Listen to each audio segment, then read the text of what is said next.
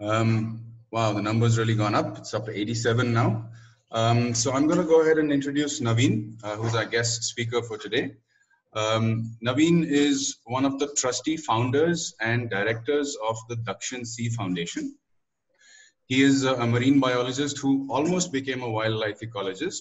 But luckily for us ocean lovers, he picked marine biology for his master's and then went on to do his PhD on the coral reefs around Great Nicobar Island. This was way back in the 2000s, the early 2000s. Naveen and the team went on to start the Dakshin Foundation in 2004. The same team with whom he worked with while he was at ATRI, which is the Ashoka Trust for Research in Ecology and the Environment. Now, the team there realized that the agenda for marine conservation in India had to be built a little differently. And with that goal in mind is where they set up Dakshin. Now, more than a decade after its inception, Dakshin has become a critical organization for marine conservation and research in India, and not just on the biology front.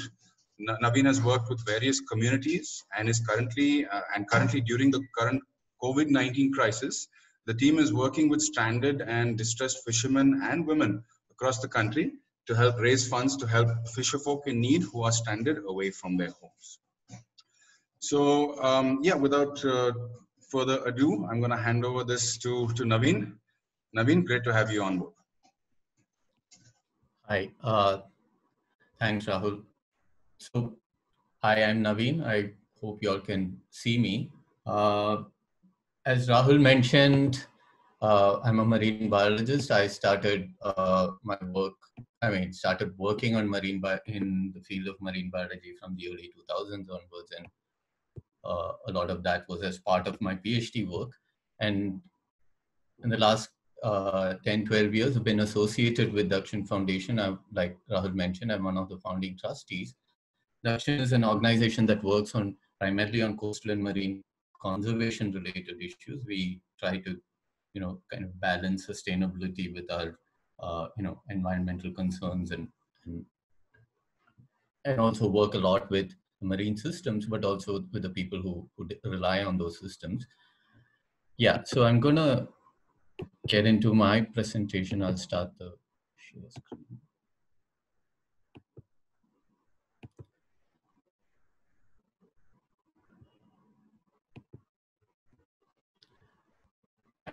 So I'm just going to switch off the video as well.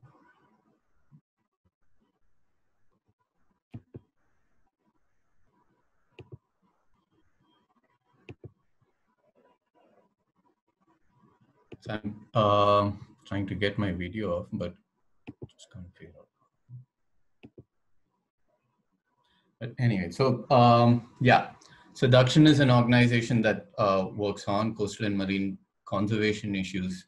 And to begin with, so the topic that I was given was to try and look at, what are some of the, to give a broad introduction on marine ecology. But I thought it might be, rather than getting into the details of marine ecology, it would be good to try and understand marine systems in a much broader context. And quite often we tend to break down things compartmentalize things into very smaller components, and quite often miss the larger picture. So let me try and begin with try and build in that perspective, and as you go through the rest of the courses through what SSI has been offering, I'm sure there'll be a lot more detailed information that one would pick up. So, well, to begin with, why do oceans matter? Why do we need to know about them at all? And the first thing that comes to mind as an ecologist would be to understand the oceans as those systems where life began. As we all know, life began, and if one were to look at how life on Earth itself was has evolved, a lot of it, starting from, about 3 billion years ago. Earth itself is around 4.5 billion to 5 billion years old. And from 3 billion years back onwards, we had, a lot of the old fossil cells being recorded primarily from the oceans. That's where the life began. And then it's only closer to, 500 million years or so, give and take, a few 100 million years, is when life started colonizing onto land. So the remaining 2.5 to close to 3 billion years, most of the life was only found in the ocean. So that way, understanding oceans is also, very critical to understanding ourselves as human beings, as where we come from and what was the entire process of evolution that led to us. And a lot of the forms that we know of in the oceans, initially they formed as these simple tissue, not through tissue formation, but these are just the larger fauna that I'm talking about. I'm not including when I say larger fauna, I mean like from the invertebrates onwards, not the unicellular organisms. But most of the multicellular organisms started evolving as let me just use a pointer. Like you can see there, that's a choanoflagellate, which is the most primitive kind of organism that formed, and those started forming small groups, colonies, and even the sponges that a lot of us see while we go out diving or when we go exploring the coastlines. A lot of the sponges that we see are probably one of the most primitive life forms that are there on Earth right now. And the same with corals as well. Corals are the next most primitive life form. So, it's from here that a lot of the life that we see on Earth kind of evolved from. And if you look at chordates, which is a lot of when we talk about wildlife, when we talk about, animals on the planet, we always think about the vertebrates, the ones with vertebral columns. But there's an incredible diversity of invertebrates that generally go unnoticed, and that's what contributes to the high diversity on planet Earth. And that's from an evolutionary perspective, right? And if one were to look at this from a climate perspective, and a lot of this has been uh, you know has been thanks to, a lot of the life has been able to survive on both land and sea, thanks to the way the climate has also evolved in a conducive fashion that supports life. And climate on Earth, as we know it, is largely controlled by the oceans, and as we know, it's 75% of planet Earth is covered by ocean. So this has a very strong influence on climate, and as you can see, they contribute to a lot of the weather patterns that we see, and disruptions in these are what is leading to a lot of the climate change related issues that we see and perceive on a day-to-day basis. So they do have a very strong role. And the earlier slide was a lot about how the wind patterns are um, kind of circulating across planet Earth. But what these winds do is also drive a lot of the circulation patterns in the ocean. Ocean is not just a static, mass of water. It's a constant, dynamic, free flowing kind of system with both surface and deep water currents. And here, most of the winds that are driven by by climatic variations tend to drive the currents in the ocean, and mostly the surface currents. And as you can see, the red ones here are the warm currents, and the black ones here are the dark blue ones are the cold currents. And it's a combination of these warm and cold currents that have kind of structured the oceans the way they are right now, and also has also led to a lot of climatic variations across the planet. Like, for instance, the Scandinavian countries are hospitable despite being up there in the north, is because of the warm Gulf Stream that takes warm waters from the equator all the way up there north. So they do have a very strong influence on how climate itself is structured, and how life on land also is to a large extent governed by what happens out at sea. And in addition to the surface currents, there's also larger currents that are driven by uh, differences between in densities and in temperatures, and their salinity. So there's something called the global conveyor belt, or the Great Ocean Current as we know it. And this is again, this is how that pattern looks. And there's this warm surface currents that go all the way up to, the northern Atlantic. And when they reach colder areas, when the waters become cold, they tend to submerge. And once they submerge, they form part of a, so even on the deep down in the ocean floor, there are, cool subsurface currents, which again come and, hit land masses and come all the way back up, bringing a lot of nutrients and, critical things back up to the surface. So, the point is that the ocean is also an extremely dynamic system, and what we see in certain sites while we dive or explore are only like, a small glimpse of a larger, you know, a larger kind of scene that's playing out at global scales. And economically, 90% of the international trade that's being carried out currently is through maritime routes. And, what you see there is a map of, of just the different ships that are, I mean, this is based on shipping routes, right? And this is the amount of traffic that's being, the red ones being the high traffic zones and the bluer ones being the lower traffic zones. And this is the amount of traffic that, happens on one particular day. This is 18th May 2012. I got it from one of the UN organization's website. And if you look at the amount of goods that are being traveled, moved around and globally, it's humongous. And we're also looking at nearly 15 trillion US dollar worth of commodities traded annually. That's the contribution that, maritime trade has towards global economy, and in a large way to, poverty alleviation and all of that. And yeah, talking about poverty, a lot of the developing countries which have access to the coastline, there is always a large group of people who also rely and depend on these resources for their, a lot of them for subsistence, for their, for their livelihoods, for their survival. And there are also other kinds of fishing practices that are not necessarily, for at a subsistence level, but more at an industrial scale.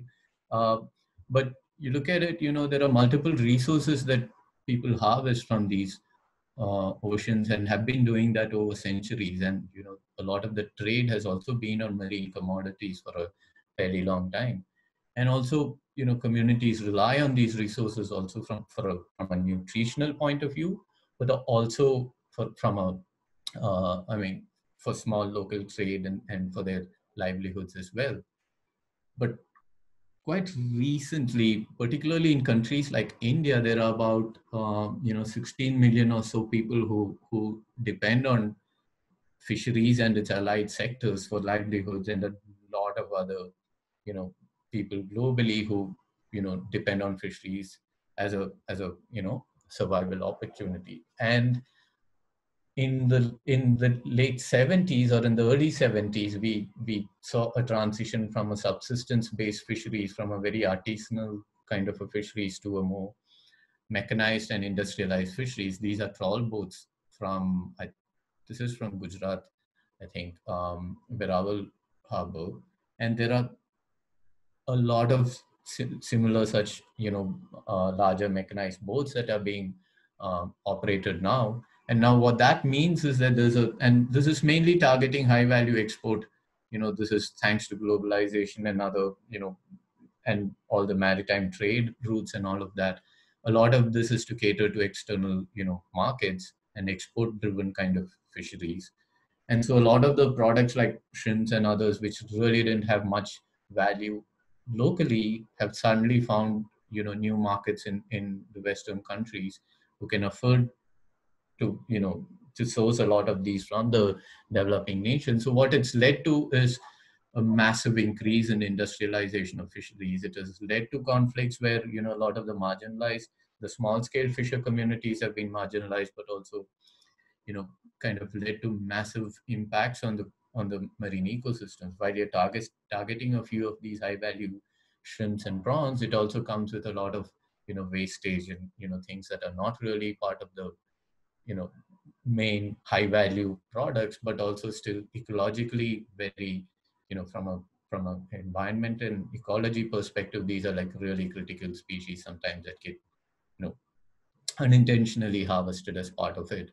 And the other major developments that one gets to see along the coastline more and more increasingly is it's a great space for developing industrial development, because getting rid of your waste from industrial production, it's way more easier to have your uh, production facilities closer to the coast so that you can get easily rid of your waste. So that way, coasts have also been prime areas for industrial development, and also quite recently, from in the last few decades, it's also been a highly sought out place for as a tourist destination. I'm sorry, I don't own that particular building that you see there. That's just happened to have that name. But this is increasingly a sight we see across our coastline, and these have implications for a lot of the systems that you see, the intertidal systems and all of that. And yeah, it's also a recreational space for local people as well. It's one of those spaces that a lot of them kind of aggregate and like to spend their time during leisure time. And I'm going to check if there are any questions and answers before moving on to the next section. So if, okay, I see that there are no questions. So I'm going to move on to the next section. And yeah, so to try and understand, how marine systems work, one also needs to we do have, because we live on land, we do have, on an everyday basis, we see and we feel and we kind of relate to a lot of things that happens on land. But unfortunately, because what happens under sea is not something that we can directly access and witness, the way we manage our oceans, the way we manage our coastal and marine resources tend to follow the same practices that we use on land, and quite often that doesn't work. In fact, sometimes it could be more detrimental. So I'm going to try and compare. I think there's someone who had a question who raised a hand, but I can't see the question there, so I'm going to say, please leave your question there and I can get to it when I get the next chance. So it's really important to know how, marine and terrestrial systems are different. And one of the main components there is, what you see right now on the screen, which are what we call as the phytoplankton. On land, you see trees, right? You look outside, you see trees and grass. These are the things that, form the foundations of the, of the food chain. Like all life is kind of built on, a lot of the plants and vegetation that we see out here on land. But in sea, what takes up their space are these organisms called phytoplankton, and they're a combination of, of microscopic organisms as well as slightly larger, groups like what you call algae, the larger macroalgae.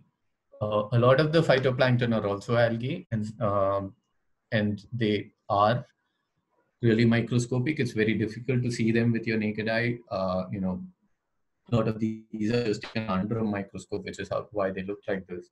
But these form the basis of life in the ocean, and this matters. This brings in a big difference in the way how oceans work, the marine systems work, and how the terrestrial systems work. Quite often, trees, grasses are all quite long-lived, but these organisms that you see on their screen are microscopic and have very quick turnover. Their lifespans are very short, which means they're born and die very quickly, which means there's a really high turnover rate out there in the oceans. When you see, uh, wherever there is a slight amount of nutrient coming in, and wherever there's sunlight available, you see plankton invariably forming there. And as soon as plankton form, you have what you call as, trying to skip the screen. Yeah, what you call as the zooplankton here, but you can see them as illustrations of what are called zooplankton. A lot of the plankton form the food for, again, hundreds of thousands of species of, microscopic organisms that live in the water column. And feed on those plankton, and they form the secondary level of, food in the oceans, and secondary level of life on the oceans, but also the secondary level of food on the oceans, in the oceans. And um, some of them may not be entirely like tiny zooplankton throughout their life. Some of them might be just what you call larvae, that are young ones, or tiny offsprings of larger organisms. And there are some that are true zooplankton, which live their entire life as as tiny microscopic floating organisms. And we do know a lot of the commonly available zooplankton, but still there's a lot we need to learn about the planktonic communities out in the ocean. And they're also very short-lived. I mean, in comparison to so they're what you call the primary consumers, and the primary consumers on land are organisms, I mean animals like your deers, rabbits, other herbivores that feed on those things. And usually their lifespans are much longer in comparison you know to the primary consumers out in the sea, right? And the other really critical component that differentiates the life on sea with life in the ocean with the life on land is what is called the bipartite lifestyle, right? And can any of you guess what those things on the screen are? Quite often it's very difficult to kind of figure out. These are freshly hatched offsprings of certain organisms. And if you look at what organisms they become in the future, you see, right, the one on the left extreme is I think it's called an echinopluteus larvae of a sea star. And you have another cyprid larvae of a phoronid worm, Christmas tree worms, that a lot of you who died would have seen in oceans, right? And that's how the larvae look, and this is how the adults look. And same way, that's the larvae for an octopus. And what you see there on the right extreme is a larvae for cone snails. It's a particular species of cone snail, and that's you know that's the kind of key difference between life on Earth. And this is not just for these kind of larval life stages, right? A part of their life is spent as free swimming, free floating kind of organisms up in the water column. And after a certain stage, this is what I meant by that particular bipartite life system, is that, you know, another interesting thing to keep in mind is that 98% of the fauna that you see, the animals that you see in the ocean, are what you call the benthic forms. Benthic means things that are settled down on the bottom of the ocean. And 98%, all the fish and all the other life that we see freely moving about, only comprises 2% of life in the ocean.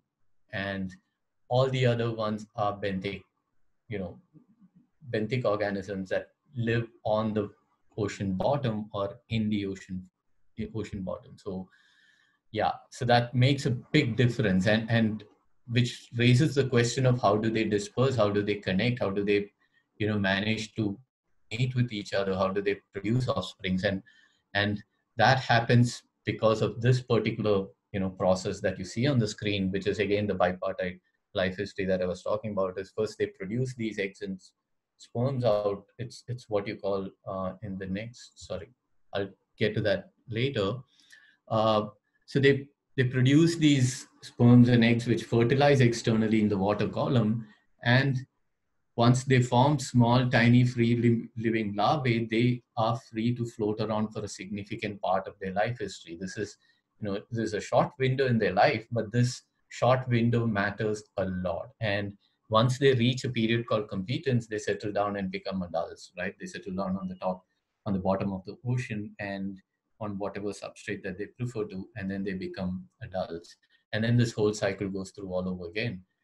But then while they are these free swimming, algae, plankton, particularly as larvae, what they manage to do is, because there are these really intricate, this is just a snapshot from, the current patterns in the Arabian Sea.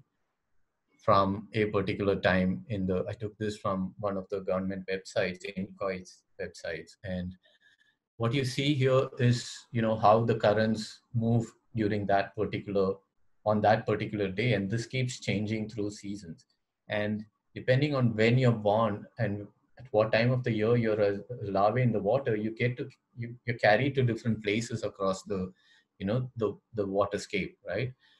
And you end up in a place that could be very far away from your point of origin. Say if something originated here in the northern coast of Tamil Nadu, given that there are intense circulation waters currents moving northwards, it's very much likely that a lot of the larvae that are hatched here could end up north, right? Depending on how long they survive in the water as larvae. So it makes a critical difference in how organisms can disperse across like an organism in on a land, say for instance, if it's a deer or a fox or some other animal, their distribution and range sizes are very limited. They cannot disperse beyond a certain patch of forest or whatnot, because they have to physically move from one place to the other. But here we are talking about connections and connectivity across big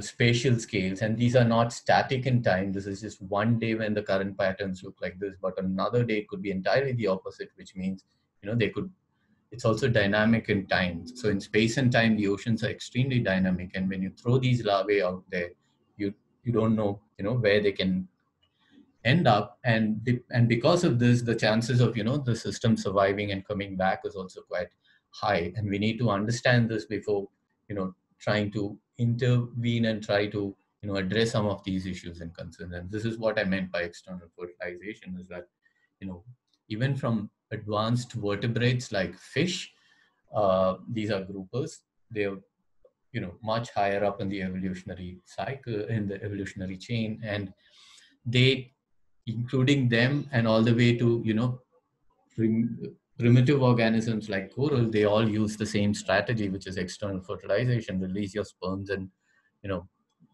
eggs into the water and expect them to fertilize and form larvae. So that's something that's very different and not usually seen in on land.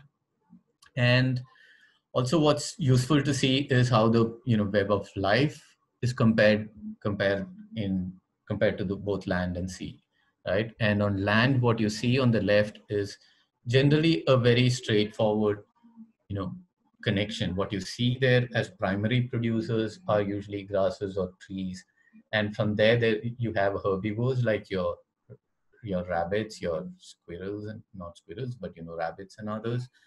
Yeah, even squirrels who feed on nuts and all of that. And then you have insects and others who also play the role of the primary herbivores. And then you have the consumers that eat some of those.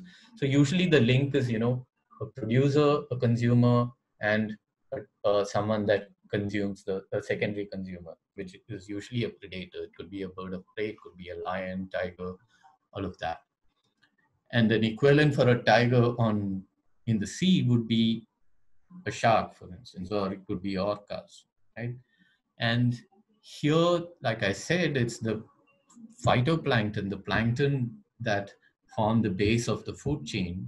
And these phytoplankton are eaten by the zooplankton, because none of the other organisms can directly feed on, larger organisms can directly feed on zooplankton. So a lot of the zooplankton is then fed upon by, say, these kind of organisms called the rotifers, which are again extremely active predatory organisms, but still quite microscopic and small.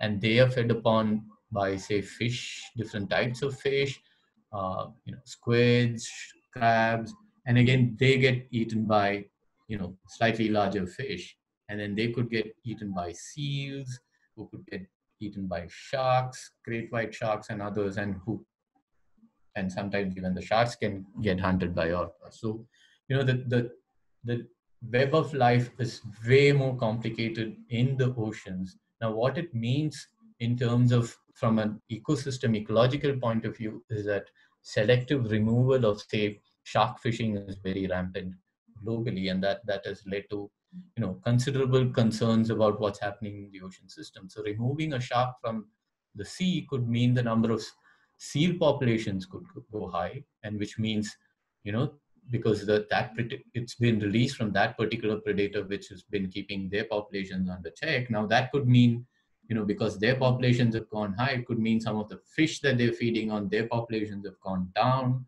and the organisms that this fish used to feed on, their populations could go up. So what happens when you remove a particular group from the complex web that's playing itself out in the oceans is actually way more complicated. It could lead to multiple unexpected outfalls in the oceans. But it's because the complexity is much less on land, it's easier to predict some of those. Like if you remove a lion, you expect the number of deer populations to increase, and if that happens, you expect the number of trees and grasses available to be grazed much higher, and ultimately all their populations would come crashing down. But in the marine systems, multiple organisms can also play multiple roles as well. Sometimes a seal could become a top predator in the absence of a shark. So the way these systems play out, it's much more complicated and interesting as well, right? So that's the differences between land and sea, right? And if there are any questions here, I'm happy to take those questions. I can see, a couple of questions. So aquatic ecosystems are more vulnerable than terrestrial. What can we do to recover the lost ecology? Does it take time?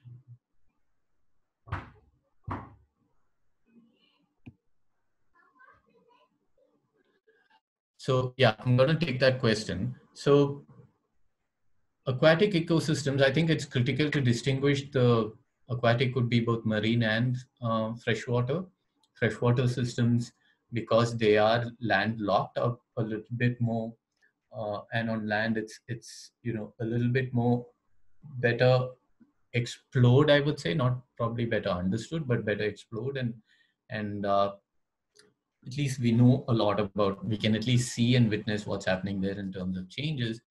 But I would say they're not really more vulnerable. I would say they're much more resilient. They have much more ability to bounce back than the terrestrial systems, because of the various factors that I talked about, right? They're dynamic systems, and they're extremely, because of their diversity and complexity, they're also extremely resilient as well. And unlike land, at least as a marine ecologist, I feel, the oceans have much better resilience and the ability to bounce back.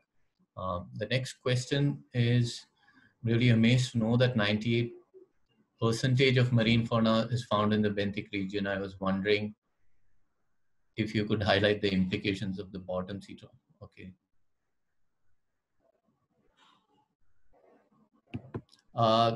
Yeah, thanks for raising that question. 98%, yes, 98% of marine fauna is found in the benthic region, and which makes them extremely susceptible to, trawling, which is a practice of dredging a net along the ocean floor and taking up whatever that comes out.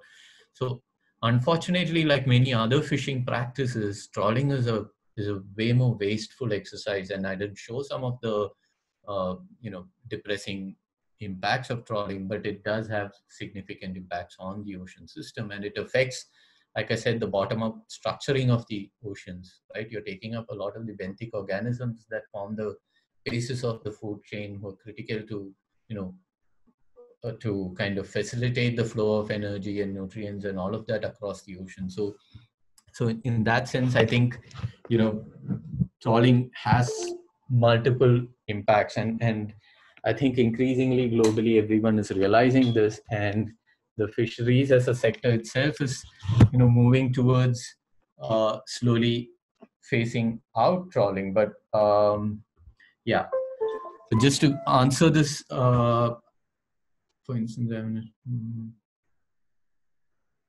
yeah, so to answer your question, the long and short of it is that it does have a very serious impact on the oceans, and currently, like I said, there's an increasing understanding of these issues, and people are trying to kind of move away from those kind of destructive fishing practices, which is through practices, through uh, what do you call it, certification of some of the marine food that, the food that comes out of the oceans.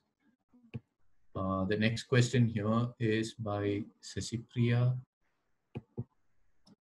It's aquatic system, ecosystems are more vulnerable. Okay, I think that question I've taken. Aren't seagrass and seaweed also autotrophs? In the terrestrial system, grass and trees are based of, so how come in the oceans the basis?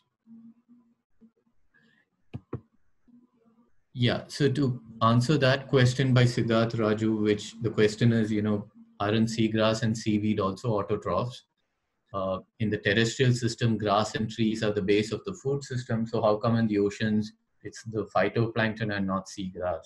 So I'll be answering this question a little bit more in detail later, but like I mentioned earlier, life on land came much later, and seagrasses are the only true, terrestrial flora, like plant-based life forms that have moved back into the sea. They didn't really, seaweeds are different, which are mostly algae and kind of evolved in the sea, but seagrass are a certain group of plants that evolved on land and slowly kind of adapted to life under the sea.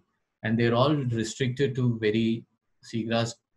Seagrasses cannot survive beyond a certain depth, but phytoplankton are found on the surface of the ocean, which means, and see, both algae and seagrasses are all benthic. They require a substrate, which means they cannot live beyond a certain depth where there's no light. So most of the light is available only in the top layer. So that means phytoplankton tend to take up that place. And in terms of biomass also, they're huge. Yeah.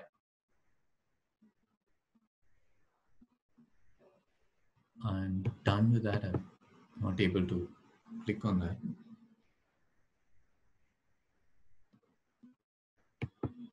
And another question is, are oil-eating bacteria a threat to marine life? Another question that's been asked by Shivani Sahai is, are oil-eating bacteria a threat to marine life? And the answer is, honestly, I don't know. I am not aware of, because it's been tried out in a few places, I'm still not very, up to date on some of the mitigation measures. These oil-eating bacteria have been used as a way to address massive oil spills without, creating more problems. It's been found as one easy biological remedy to these issues, but I'm not aware of any potential implications of that. Sorry about that.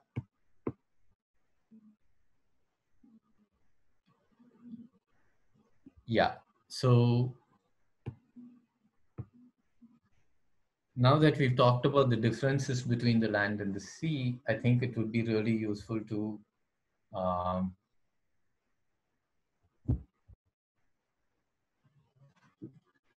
also look at how the land and sea are connected. So they're not systems that are entirely independent of each other, particularly, from the humankind's perspective. So just to kind of understand how land and sea interact, a lot of this happens in the shallow coastal areas, right? And we've all seen how there are these big, massive rivers that drain out into the sea. And a lot of these originate on land as when rains fall heavily, right? And once the water is drained into the sea, quite often they form these areas called deltas or estuaries where, when multiple tributaries come and join closer to the ocean and form a large, complex maze of, tributaries, then they're called deltas. If they're independent, rivers coming and joining these oceans, they're generally referred to as estuaries. And these estuaries, these rivers are like the lifeline for many of the marine biodiversity, because it's these rivers that bring in a lot of the nutrients that are required for phytoplankton, like the NPK, the nitrogen, phosphorus, and potassium, along with critical micronutrients like iron and all those prerequisites for plankton to grow. All of that is being, at least on the coastlines, all of that is being supplied from by rivers that bring in these nutrients onto land. And also not just the nutrients, they also bring in a significant amount of sediment in the form, which once they hit the coastline, you have these currents that move parallel to the coastline, and these carry, which are called the longshore currents, that carry all these sand and nutrients to places that are adjoining and help in the formation of sandy beaches and dunes. Quite often in these areas where the freshwater and the seawater meet and form what is called the brackish water, which is usually what you find in estuaries.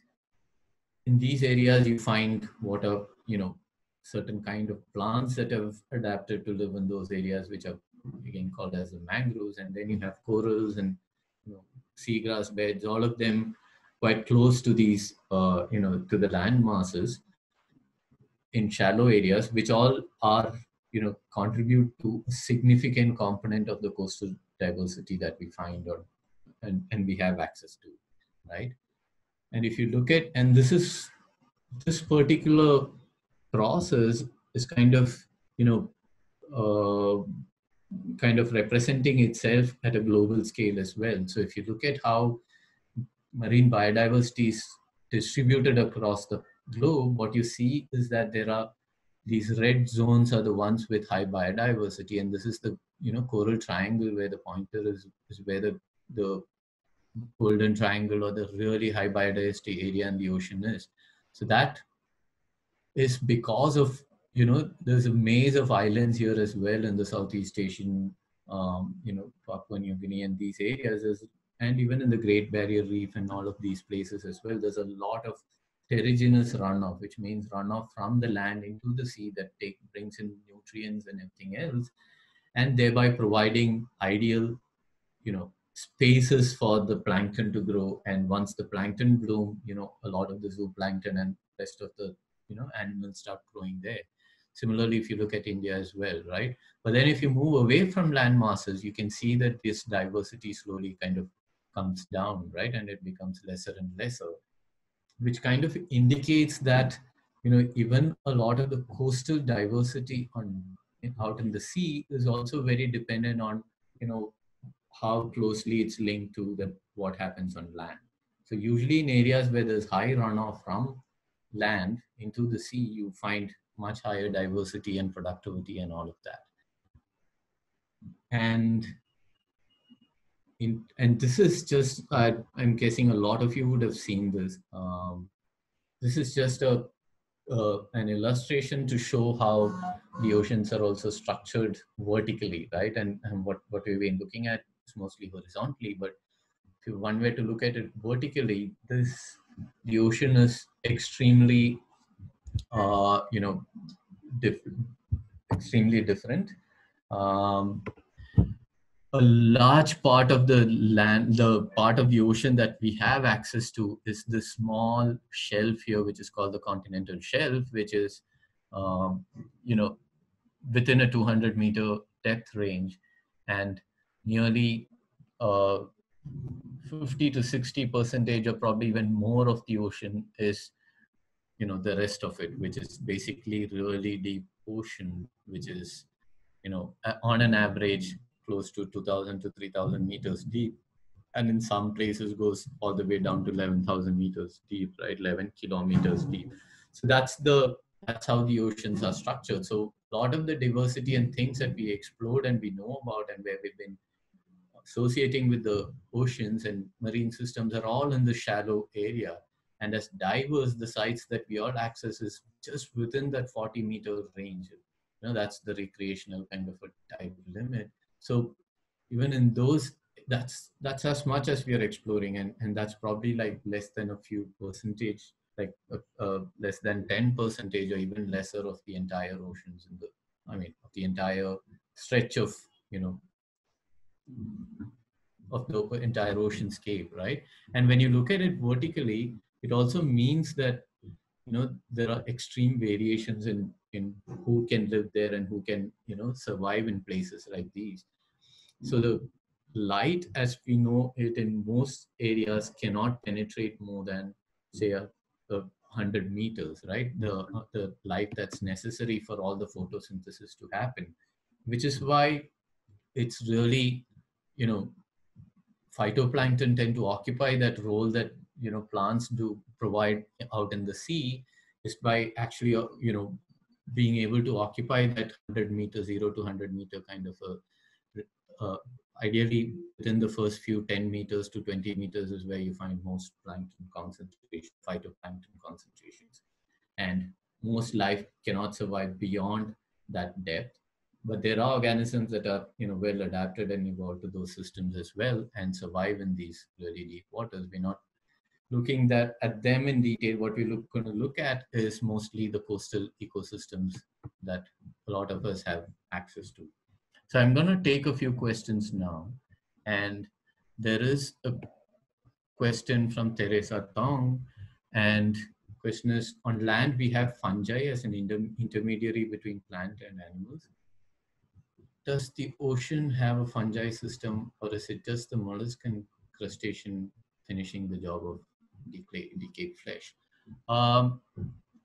No, there are a lot of other organisms, not necessarily fungi, but a lot of other organisms who play the role of decomposers, and a lot of them microbial, but also a lot of the deep sea dwelling forms do tend to. So where is the food in the absence of light and productivity? Where is the food that, a lot of these deep sea organisms get? A lot of them get their foods from, dead matter, dead, say, if it could be a carcass of a blue whale, or it could be some even dead zooplankton that are just sinking and going all the way down to the bottom of the flow, and then they get scavenged upon by fish, sharks, crustaceans, and mollusks, like you say. Not so much mollusks, but crustaceans, but also a range of other organisms that, that feed on dead, decaying matters back in the ocean.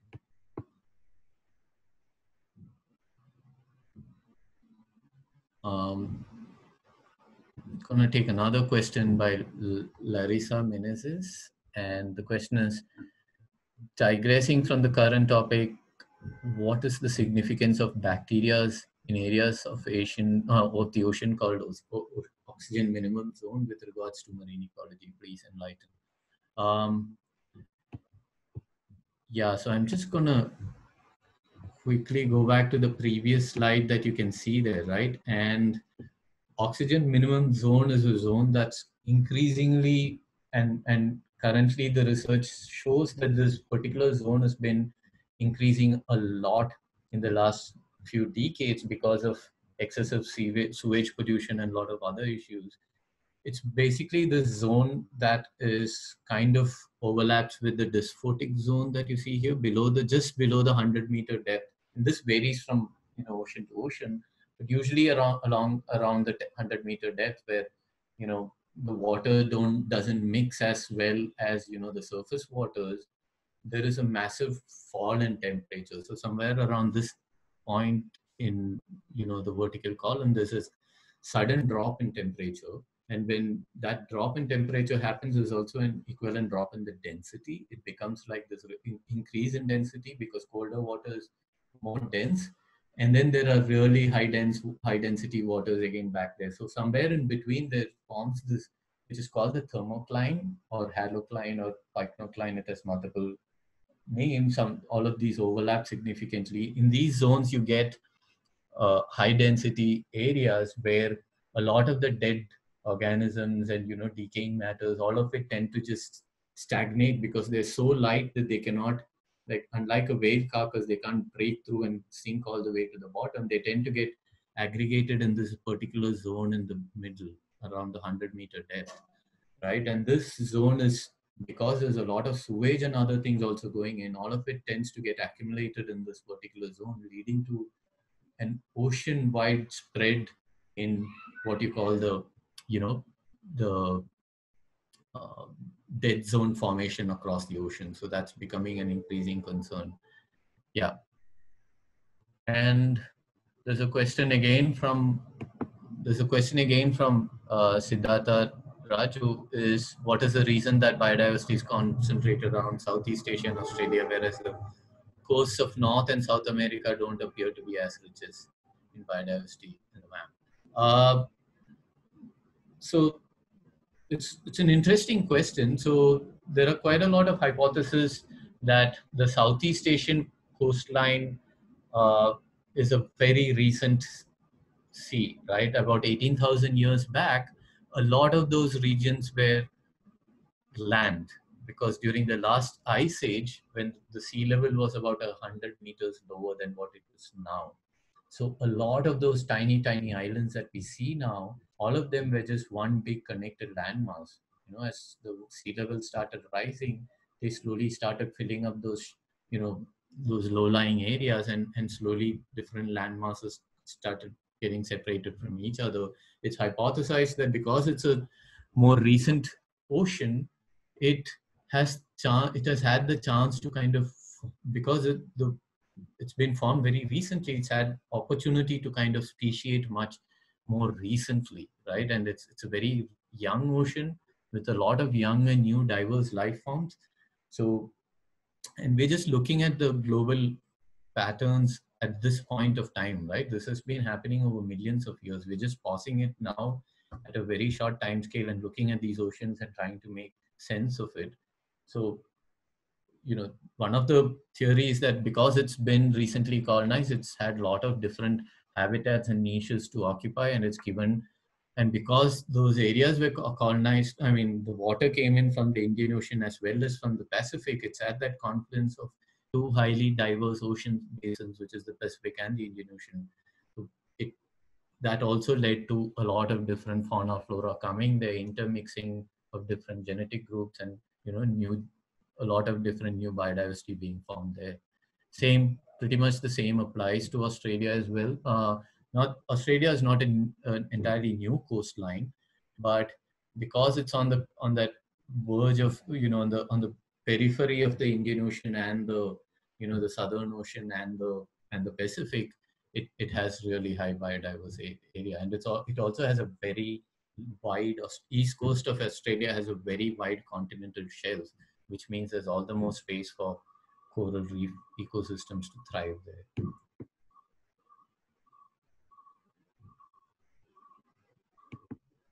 The other question from Sasipriya is, if land and water are interconnected, why are we still starting at the starting phase of exploring oceans? I think it's mainly because of access, nothing to do with, I don't think it's to do with intent, but it's just that we don't have access to, like I said, we have access to only 30, 40 meters using scuba, and the rest of it is all, you know, right nowadays up to 100 to a few more, you know, meters down without having to use submersibles and other things. So that's how much we have access to. So, you know, it's pretty, you know, pretty intuitive why we know so little about the oceans and seas. All right, I'm going to move on to the next slide, which is a quick peek into the, you know, ocean system. So let's begin with the borderline systems here, right? The sandy shores, sand dunes, rocky shores, estuaries, and mangroves. These are probably systems that, you know, as divers, a lot of us don't get the chance to go and explore more. But I really would like to, you know, emphasize that these are also equally important, if not significant systems. And what you find on coral reefs, and if you're passionate about conserving and protecting coral reefs, you do need to know about a lot of the stuff that I've been talking about here as well, right? So to begin with, and these are called the intertidal systems, right? These borderline systems, which I showed you in that, you know, rough sketch of sorts where the rivers and the sea meet. These are also systems that are characterized by tide, the constant ebb and flow of the sea, right? And in this highly dynamic system, you get like a lot of interesting, it creates an entirely challenging system altogether. There's high wave action, there's high exposure and desiccation, the submergence, you know, the salinity, because there's fresh water coming in, the seawater coming in from the other side, a lot of salinity fluctuating. There's a lot of competition for space happening out there because these systems are also very narrow, right? Between the high tide and the low tide is where all of this happens. The systems live. So that's also like a really narrow belt, and there's a lot of competition for space out there. There are also lots of issues with predation and other kinds of things. You get eaten, or you die of other problems like high wave action, exposure, and all of that. So let's begin with the sandy shores and sand dunes, right? And here is a picture. I think this is from the southern coast of Sri Lanka somewhere. And what you can see on the left, all of these are dune systems. When you just go and visit a coastal area which is mostly undisturbed, you wouldn't pay much attention to these systems here, right? But they're extremely important systems as well from a coastal perspective. Increasingly, we are seeing cyclonic impacts and all of that hitting our coastlines. Right now as we speak, there is cyclone Amphan hitting the Bengal coast and all of that. And the best line of defense against a lot of the storm surges and cyclones is sand. Sand is the best absorbent of of wave energy, and it just kind of, waves just lose their energy pretty much quickly if they have a good buffer between the high tide line and where all the infrastructure and human construction and all of those come in. And dunes are one of the best line of defense if you want to prevent the hinterland. And the kind of vegetations that you see on the dunes are also extremely specified and adapted to grow on in these areas. These are also spaces that are critical for people who live and have been living for centuries along the coastline, right? These are places where they use it for, docking their boats, mending their nets, even for multiple other recreational activities. Folks live on sand dunes to kind of protect themselves from, coastal surges and stuff. Here's an example of where this is closer to Nagapattinam in central coastal Tamil Nadu. On the right, you can see the sea out there. And here what you see is a completely, uh, well-established sand dune system. And in the back, just that far away from the sea, and what you see here is freshwater ecosystems here. Like, there's a lot of ground freshwater available in these areas, thanks to the sand dunes, which are able to absorb rainwater and, immediately store them as groundwater. What you see on the left here are, is a paddy cultivation going on there. So, thanks to the sand dunes, they're able to protect the salt-laden winds from coming there, as well as, recharge the groundwaters there. And these systems are not devoid of life as well. They're extremely diverse. And, this systems also, not just from an aesthetic point of view, but also from a biodiversity point of view, they harbor a lot of interesting organisms. And the most charismatic among them being turtles. This is a picture of a leatherback turtle from Little Andaman Islands. They come and use these beaches and have been doing this for, for many millions of years, have been using these these beaches for nesting, right? And then the hatchlings hatch out and go out into the sea. But aside from those charismatic organisms, these are just a few, organisms we've collected from the, sandy beaches along the southeastern coast of India. And what you see here again is just a very, very small glimpse of the different kind of organisms. Here is a crab which is called a mold crab. That's extremely interesting. Its ability to, because every time a wave hits, these entire sand gets churned up. These organisms are adapted to immediately dig back into the sand and go and find, and that's how they keep themselves safe. And they're really rapid diggers, and which means, and also extremely interesting organisms. They're hermaphrodites, which means when they're small, they're all females, and once they grow beyond 11 mm, if I remember right, they become all males. So, lots of interesting things and interesting flora fauna there. These are all organisms that are really microscopic, incredible diversity of worms. So the way we sample it is we collect the sand, run them through a sieve, let all the sand sieve out, but then, sometimes along with the sand, you take these, it's very painstaking. You have to sit down and you dye them, add a certain dye to make them stand out, and then you extract them and you look at them under a microscope and study them. And here are lots of different mollusks, like bivalves like these, again, are designed to live in high wave areas. There are these kind of gastropods and others that are entirely adapted to live in these areas. They can live in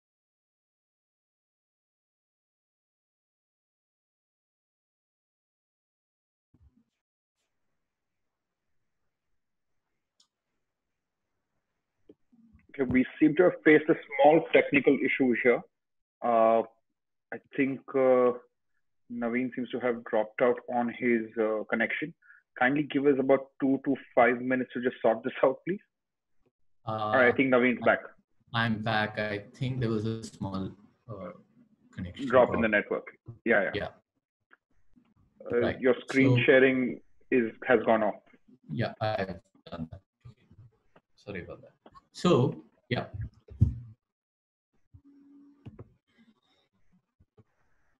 And then moving on to the other intertidal ecosystems, again, systems that you find in between the land and sea are these systems that are called the rocky shore systems, right?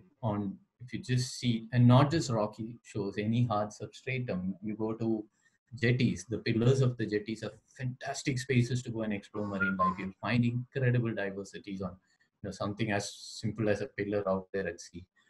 And, you might encounter a lot of interesting forms. These are not big and obvious and charismatic like a lot of the fish and, sharks and turtles and other stuff, mantas and stuff, but they're also equally fascinating. There's a rock from, place called Vandur in the Andamans, and it's been completely sculpted by these, by waves and wind, but mainly by the organisms that are there.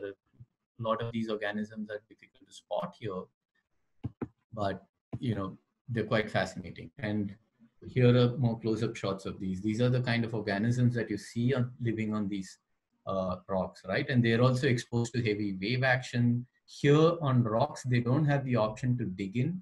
So they need to compensate for that particular lack of, that lack of flexibility by holding onto the rock equally hard. I mean, hard enough that you don't get wiped away by every time a wave comes and hits you. And you see these tiny barnacles here.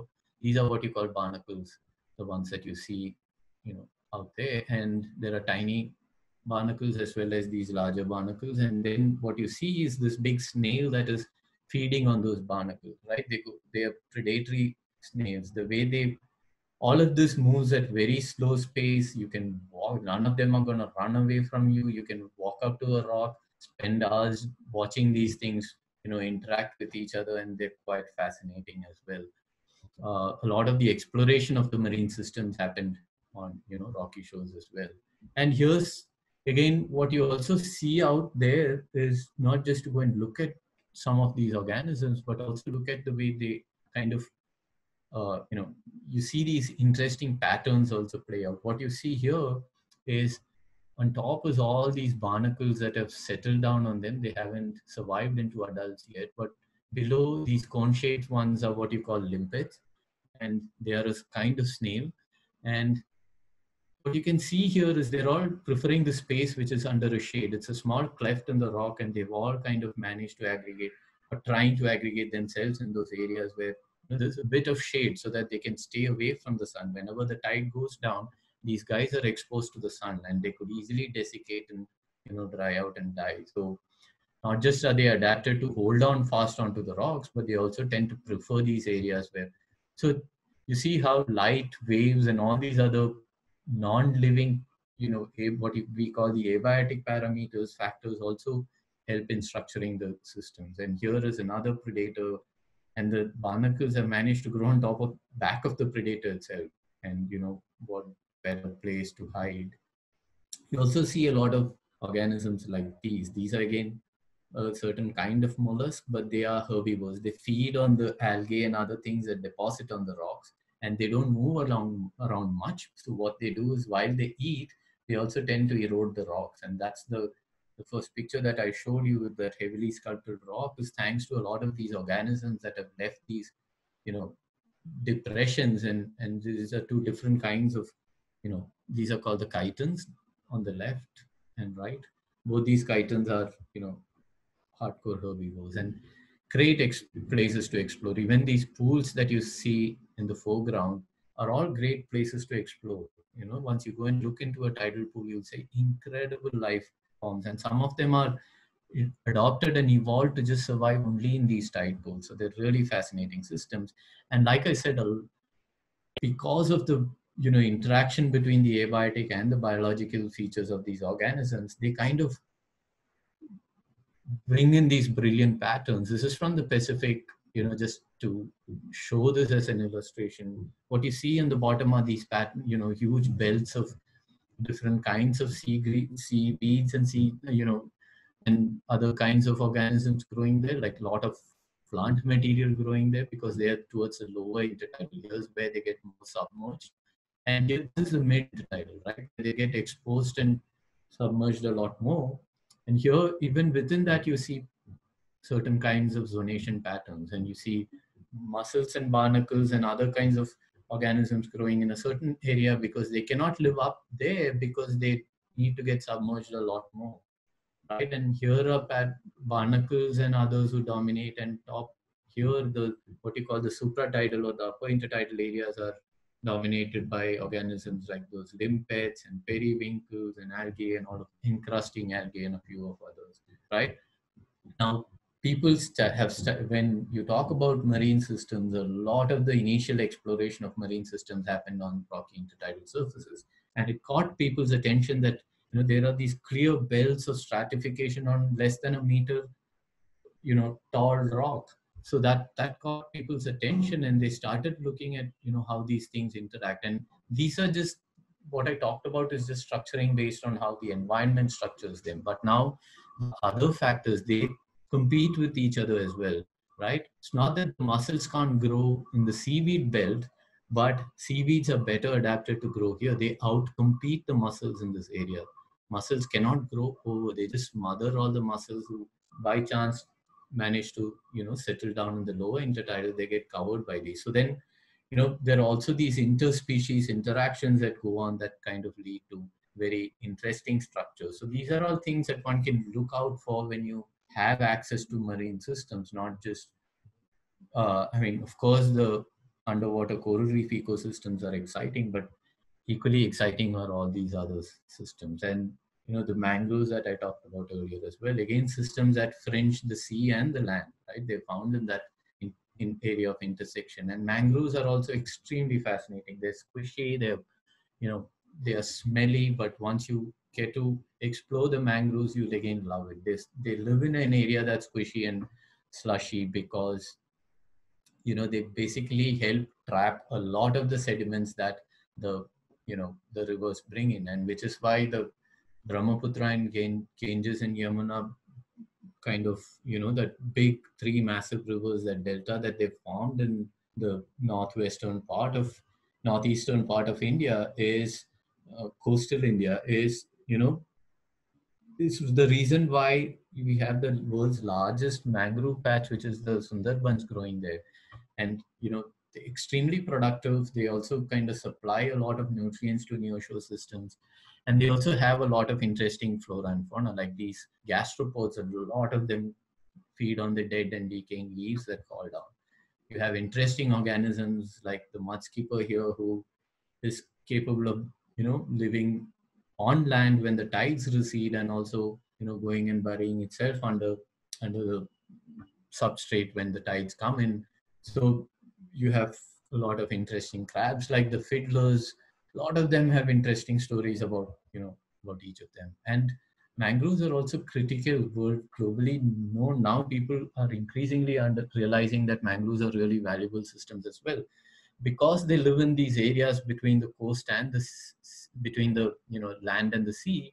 They're also the ones that get exploited and cut down quite a lot when you want to build aquaculture farms or when you want to build coastal infrastructure. These are the kind of vegetations that people didn't realize for the longest of time the value of these systems. But they also tend to be nurseries where a lot of the juveniles and of multiple commercially important fish species grow, as well as they also protect the coastline from from a lot of the storm surges and such things as well. They form a good shelter belt for the coastlines, right?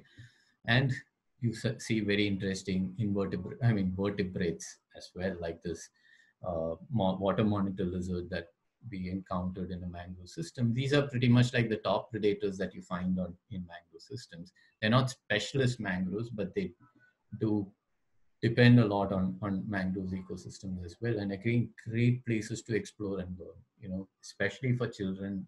If they get a chance to visit a mangrove system with the right kind of people to show them around, they're absolutely fascinating systems. And now getting to the truly marine systems, the ones that are subtidal, below the low tide line. I'm not going to talk a lot about the coral reef ecosystems because I'm guessing a lot of that will be covered through other sessions in future, but I'm going to just quickly glimpse over this. And this is a question that someone had asked is, why are algae and seagrasses not the primary producers in the sea, and why is it phytoplankton? So if you look at how seagrasses evolved, initially there were all these marine flora that slowly kind of managed to get onto land. And the green algae are the ones that kind of moved onto land, and initial land, plants that came on land are the ferns. And then came the conifers, and then the dicots, and then the monocots, which is basically the bamboos and the grass varieties. And some of these managed to, interestingly, none of the others managed to go back, but some of the monocots, which are the most advanced form of, plant life, they've managed to go back into the sea, into the shallow areas in the sea. And it's only one particular group of monocots, which is the alismatid monocots, that managed to evolve into what we currently know as seagrasses. Again, seagrass systems are also extremely productive. They may look like, simple grasslands, but like how grasslands on land are really valuable systems. Similarly, seagrass meadows in the oceans are also extremely important systems, and they're known to be excellent sinks for, the carbon dioxide in the oceans. But also, there are specialist organisms that live only in sea, depending on seagrass beds, and most popular of them among them being the dugongs. And as you can see, this is one of the largest mega herbivore in the oceans that entirely is reliant on seagrass beds and their health for survival. And as we know, their populations have decreased a lot globally. There are also many sea turtle species like green turtles who rely on, and during their adult stages, rely extensively on seagrass ecosystems, seagrasses to forage upon, right?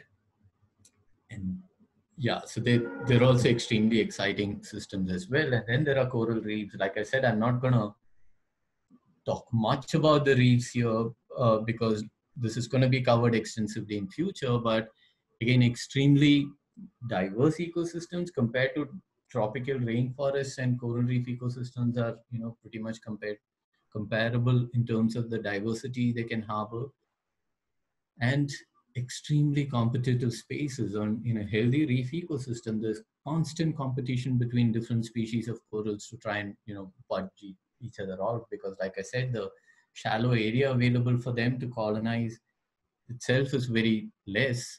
And within that space, real estate is like real prime prime value. So there's a lot of interesting competitions and interactions that you may see. Sometimes it's between corals, sometimes it's between algae and corals, sometimes it's between sponges and corals. But in each and every site you dive, you would see these clear signatures that, as a marine ecologist, these are the things that kind of strike me as soon as I enter into a water system. Is you also look at how different groups of organisms are interacting with each other, which is again quite spectacular. And what's interesting is about the coral reefs is also the kind of three-dimensional spaces it creates, right? Like trees in the forest, it's not just that the corals themselves contribute to the diversity, but they create these incredible niches and incredible habitats that a range of other organisms can occupy.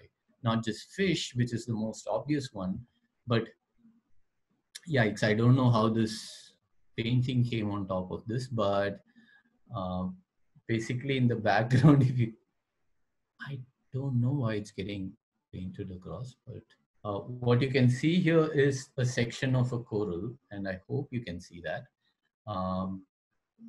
What I'd like to show here is that if you take a section of the coral, on top you might just see very few, openings on top. But if you section a coral, a dead coral substrate, or even a live one, what you see is an incredible diversity of life inside. It's like this honeycomb of structures inside that's occupied by, say, organisms like cypanculans. There are polychaetes. Here are certain kinds of barnacles that have managed to drill into corals. There are certain bivalves, the chitons, and others.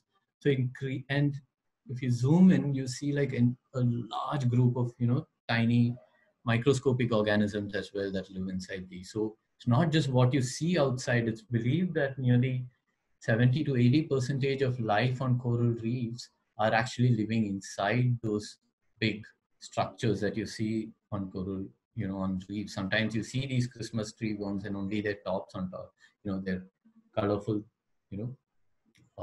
proboscis that you see outside, but inside it's an entirely different universe altogether. And this is pretty much what I was looking at as part of my PhD work in the Nicobars. And also it's not just the wow aspect to reefs, it's also an interesting space where you can see so many phenomenal interactions between different groups of organisms. Like the clownfish and the sea anemones are like one of the most popular ones, but you see incredible number of such interactions, and these have developed over years and years of probably even more than few million years of evolutionary forces working on them. And these interactions are not something to be so most of the divers would know there are what you call cleaning stations in the water, right, where you have these cleaner rasses who come and clean you up. Again, interactions that have been a lot of these things that you see, the formation of coral itself is like a few million year old kind of an interaction between a certain algae and a coral. There's the symbiotic relationship. So these reefs are also like completely full of these very interesting interactions between different groups. The fish evolved many million years after the sea anemone itself evolved. But, once they've evolved, these particular groups have kind of managed to make the anemones their host, thereby kind of protecting themselves.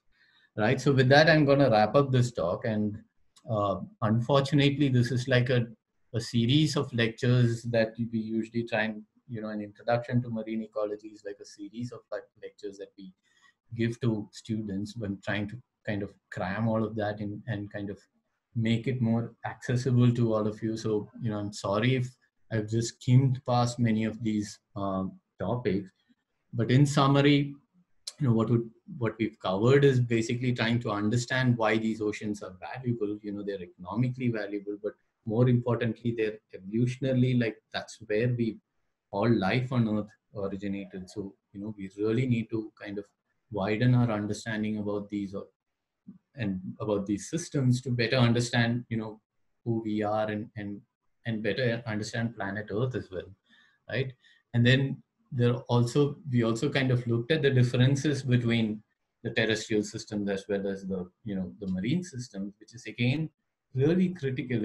If you are interested in trying to make a difference for the oceans, you really need to know how they're different from the things on land. Quite often, when you're thinking of marine conservation, the general approach to declare areas is protected. But like I said, you can't draw lines unlike how you can demarcate a particular forest patch and say that, hey, this is a good patch of forest and we want to protect it. This is very dynamic in the oceans, right? And so it becomes all the more difficult to think of ways to manage and protect them. We also looked at how land and sea are connected, right? And how those connections are very important especially for the coastal marine systems. And also had a quick peek at these systems, right? What I'd like to have is, takeaways for a lot of you who are all people who are in some way or the other, I'm guessing, interested in the oceans or do dive or plan to dive in future. every opportunity you get to get inside the water or, explore systems from in coastal areas, you need to understand that those systems that you're entering are systems that have evolved over, that's a product of years and years of millions of years of evolution, right? So a sponge that you're looking at is something that's evolved.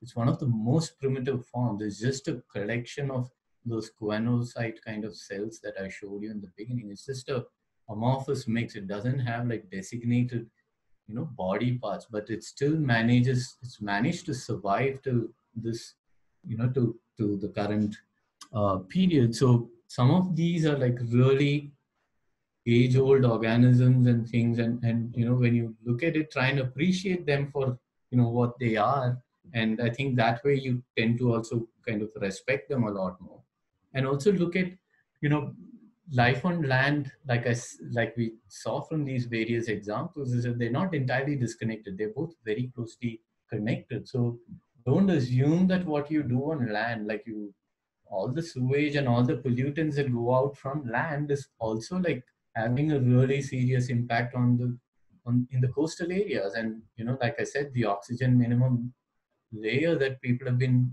increasingly working on in recent years, there's clear evidence that there's a dead zone spreading across the oceans, killing life everywhere, right?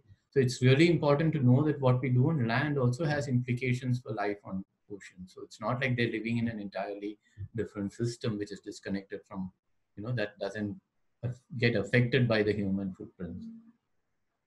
And also not just be thinking of stuff in water, but also in those intertidal areas that I talked about. There are fascinating and really interesting organisms there, and there's a lot to learn and look forward to kind of learn in these systems as well. So and easily accessible and easier ways to understand our oceans and systems better. With that, I'm going to wrap up. I think I've taken up a lot of time here, but sorry, I'm going to go back to share screen. I'm going to take the questions one by one.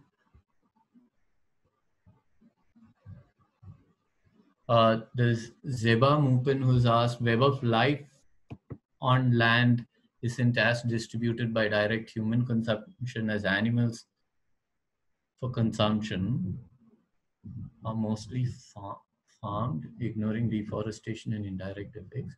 This is different in the ocean as most fish consumption comes from wild and less so farmed. Would exclusively farming then decrease the impact of? Yeah, that's a good question, but I think it's because we don't tend to understand the the problems with farming as well, right? And it's not that aquaculture is a massive protein supplier for at a global scale. So it's not that it's devoid of a lot of these interactions. So it's really critical to understand that. And also say, for instance, if you're eating farm chicken, a lot of the food for the farm chicken comes from trawl bycatch. It's kind of facilitated trawl bycatch to a large extent. So yeah, so it's really difficult to say that moving to a farming exercise kind of decreases the pressure on the ocean. In fact, there's clear evidence showing that trawling is being incentivized by larger farming of animals. What we do need to do is to kind of think of alternate ways of protein supply, because even farming requires protein to be supplied into it. Yeah, so with that, I'm gonna wrap this up. Question now. Okay, there's another question by Abha Deshpande. I'm finishing my PhD in marine biology, but I do not have any background in conservation science.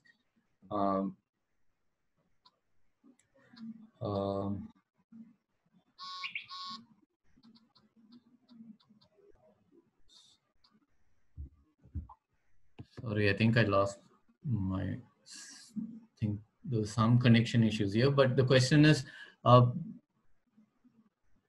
she's doing a PhD in marine biology, but she doesn't have a background in conservation science. How do I prepare myself for a career in conservation, and how do I shift to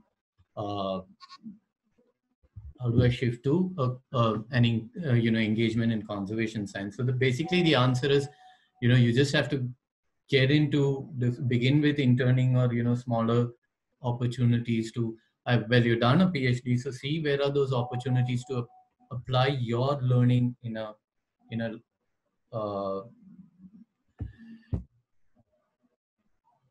in the larger context of conservation. Where do your skill sets and things come in handy, and try and reach out to organizations like ours. Unfortunately, there are not too many institutions or organizations working on marine conservation issues, so you yourself could begin some initiatives, or reach out to organizations like ours, and we could help you, at least direct you in ways in which you could engage on it.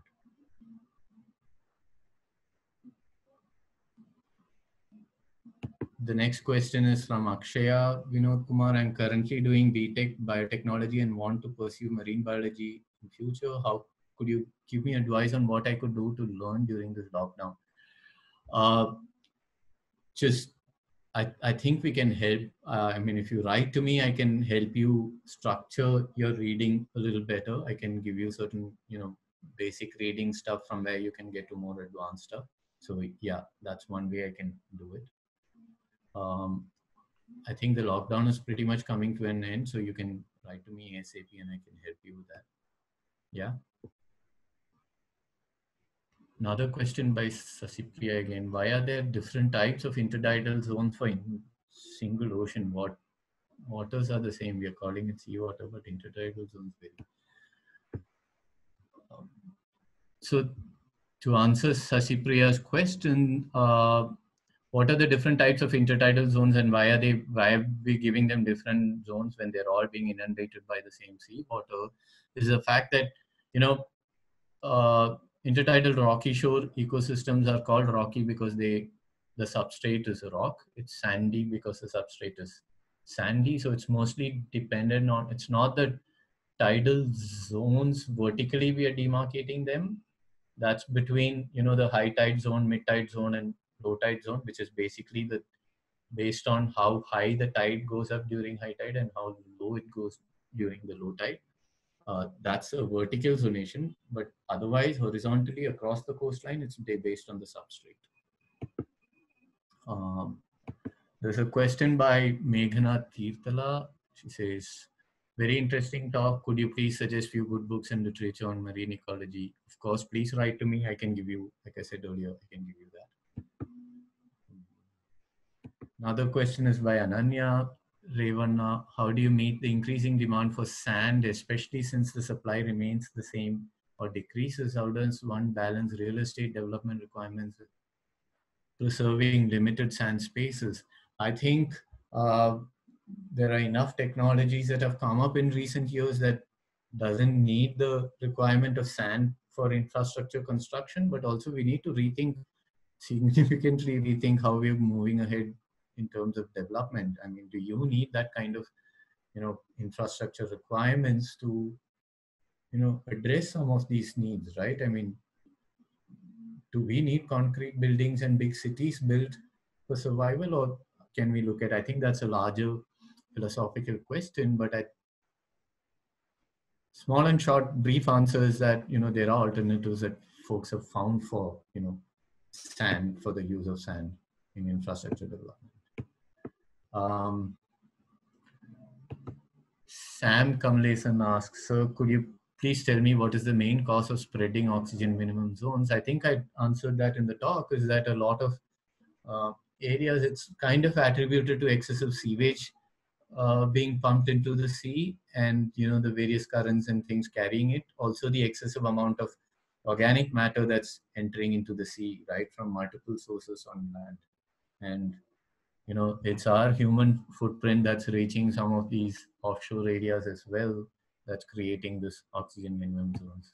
Thank you.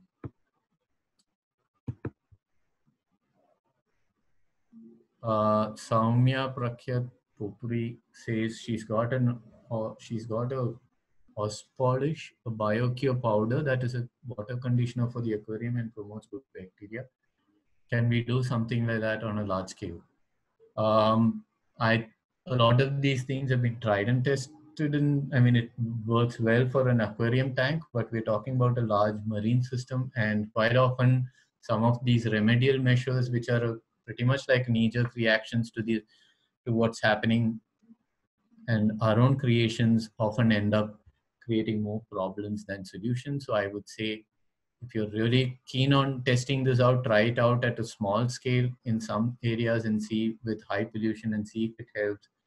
But I won't prescribe any such things at large scale unless it's been proved without any doubt that it's beneficial.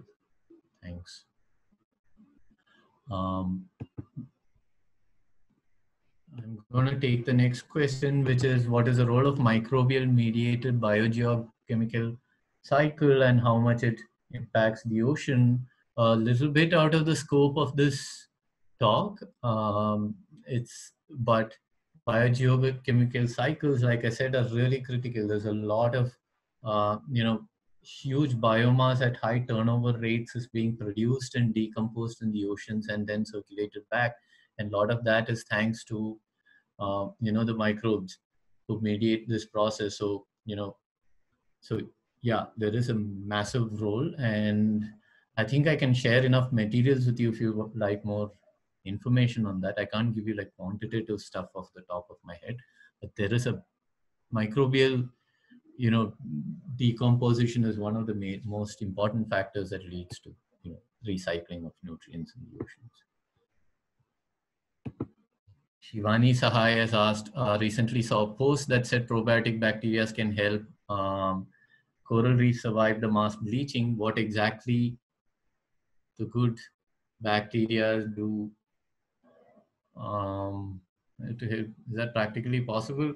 Well, I don't see how bacteria can help reduce, mass bleaching, because that is in response to a temperature change, and the kind of algae that the corals live in symbiosis with, which is not a bacteria, the algae that they live in symbiosis with tends to get expelled when there are temperature anomalies, right? So if you want to address the concern of mass bleaching, you really need to address the concern of global climate change and global warming.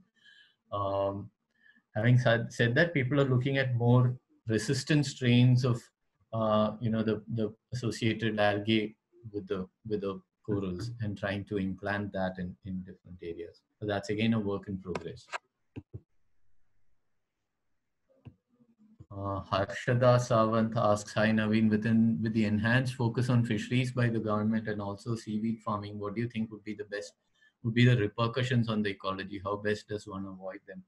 Yeah, the fisheries, interestingly, the enhancement of fisheries seems to be to target more deeper sea fish, resources and kind of reduce pressure on the nearshore ecosystems. But that seems to be driven by, that seems to be primarily driven by the lack of resources in the nearshore ecosystems, which is why, they're promoting more deeper sea fisheries and stuff like that. So my answer is that, yes, the government policies are problematic from, because fish is also looked upon as a commodity. Fisheries is an industry. It's like calling hunting an industry. So that consistent problem has been there. The issue of sustainability and all of that hasn't been really, integral or, central to fisheries development and policy work. So yes, I think we need to put pressure, and all that's what organizations like Dakshin also does, is to put pressure on, policy makers to bring in a strong sustainability component. But factors like seaweed farming have been problematic. The big, massive seaweed farming initiative that's been, promoted by the government is with the invasive species. Invasive means it has the potential of invading, like you have prosopis and, lantana and few other invasive species on land, which are plants that just invade jungles and none of the local varieties can grow. Like that, they've initiated mass seaweed farming using an invasive species, which is again extremely problematic, and it's caused a lot of damage to, coral reef ecosystems in the Gulf of Mannar area.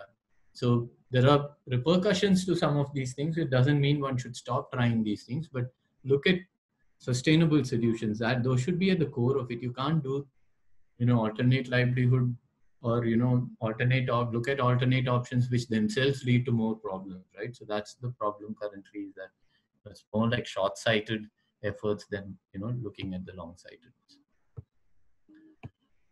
All right, I think that brings me to the end of this talk. And Naveen, also hi, Siddharth here. Sorry to cut you. If you don't mind, in the chat window right now, can you just put in your email address so that the attendees who are there who want to get in touch with you for something specific or reach out to you directly could do that? Yeah, I can do that.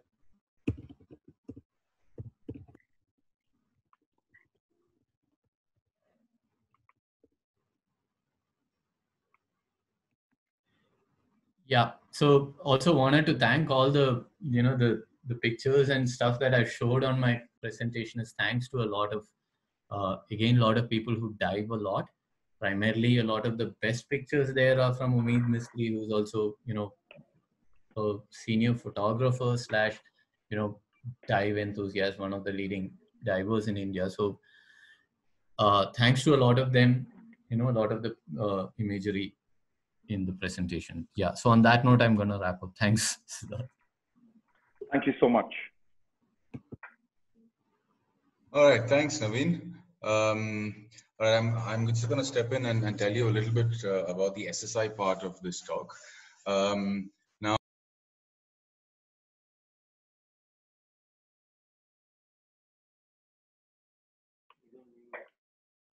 Rahul, you seem to have gone on mute.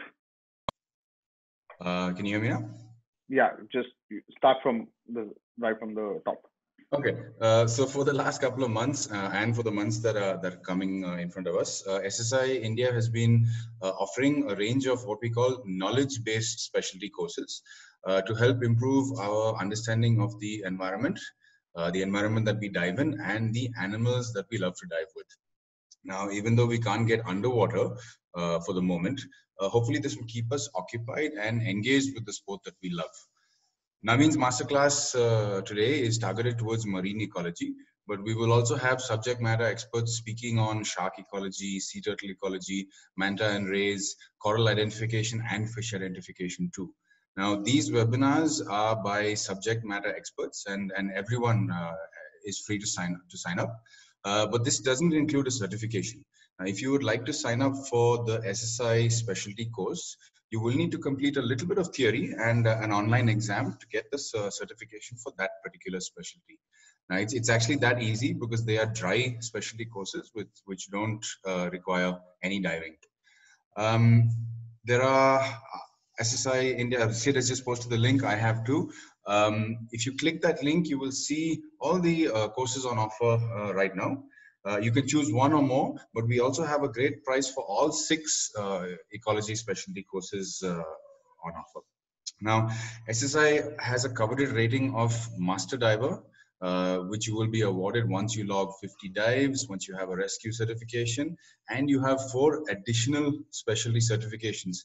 This is something that you can strive to tick off the list during this period, because this is the pinnacle of a non-professional diving, and this car actually carries a great weightage whenever you go diving anywhere around the world. So let's use this time not only to improve our knowledge, but also to strive to achieve higher ratings in the diving system.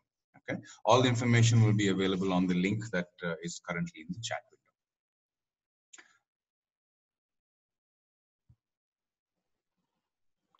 All right. Thank you so much, Rahul. Thank you so much, Naveen, for doing this. It was a pleasure having you, on the webinar. Do this for us. Take the time out, and we hope all the attendees who were part of this webinar took away something from the presentation today and have learned something new. And hopefully, all of us can help, do our bit towards conservation that is well needed in these times and age today. Once again, thank you from the whole team, and.